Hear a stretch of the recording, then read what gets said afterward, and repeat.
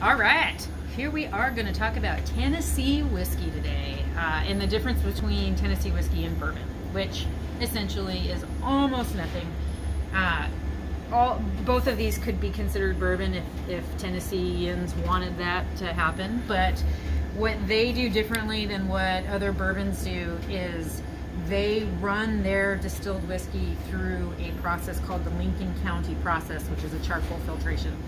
And so what that does is it extracts some of the unfavorable characteristics that you can get in some whiskeys, and it makes it a much smoother, nicer drinking whiskey.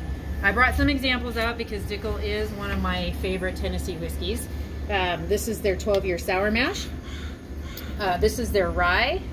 And then bottled and bond is another process that you see in a lot of whiskeys, and we'll go over that some other day, but that's their bottled and bond.